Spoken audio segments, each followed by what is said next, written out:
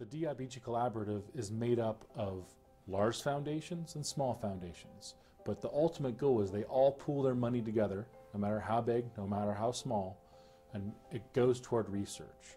It goes toward advancing this field. As you're aware, federal funding for pediatric cancer in general is a small drop in the bucket of cancer research dollars. And then taking that down to pediatric brain tumors becomes even more fractional. And then to focus on DIPG, the most deadly of pediatric brain tumors, it's almost laughable what direct research dollars we have from federal funding. I started working on DIPG in 2007. Back then, nobody was studying DIPG. I mean, I think maybe I was like one of 2 or 3 people.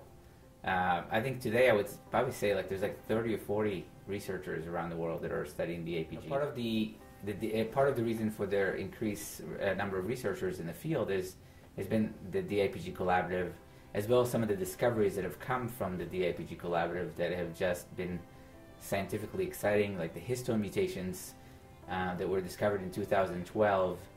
It's just got a lot of basic scientists interested in solving this puzzle. So the work of the consortium, the work of the collaborative, the work of the families here has made an explosion in our abilities. Yeah, it's bringing together people with different levels of expertise in different fields is fundamental, and it's really a lot of the most important things that come from these meetings are in the coffee breaks, and then they're at dinner when an idea is sparked and you just get to chat a little bit more informally.